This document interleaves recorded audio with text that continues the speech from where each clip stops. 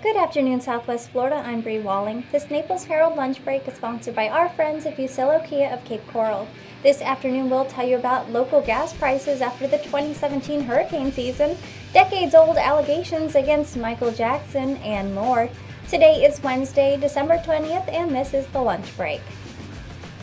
After a late summer and early fall of hurricanes and oil supply uncertainties, fuel prices have returned approximately to where they were in August before Hurricane Harvey started a fuel price rally. According to AAA, the average fuel price in Florida on Tuesday was $2.37 per gallon, down 3 cents from a week ago and 13 cents from a month ago. In Lee County, Tuesday's average was down 4 cents on the week to $2.32 per gallon, and in Collier County, the average was also down 3 cents to $2.46 per gallon.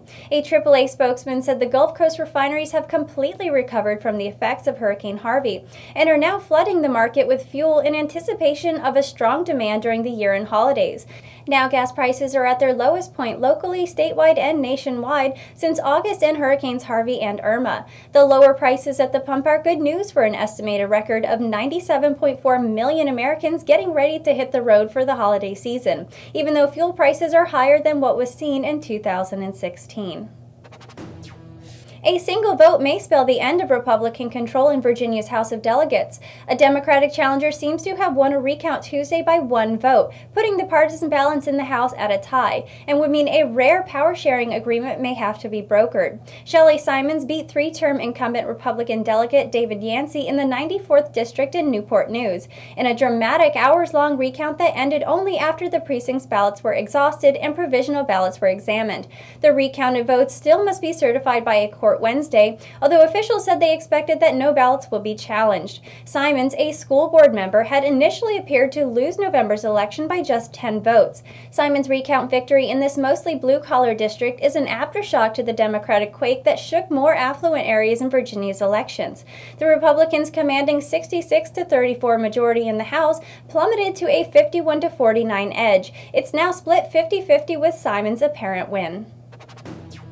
A judge on Tuesday dismissed the lawsuit brought by a choreographer who alleged Michael Jackson molested him as a child, resolving one of the last major claims against the late singer's holdings. The ruling against the now 35-year-old Wade Robson found that the 2 Jackson-owned corporations, which were the remaining defendants in the case, were not liable for Robson's exposure to Jackson. The judge did not rule on the credibility of Robson's allegations themselves.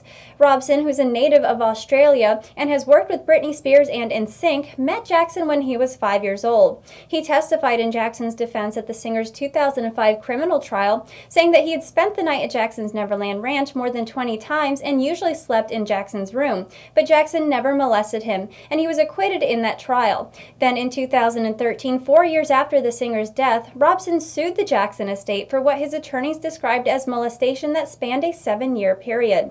One of Robson's attorneys attempted to clarify that once his lawsuit was filed, the stress and sexual trauma led Robson to finally accept that he had been molested by Jackson. And that was a lunch break for today. I'm Bri Walling. For your twice daily news fix, head over to the Naples Herald YouTube channel and subscribe.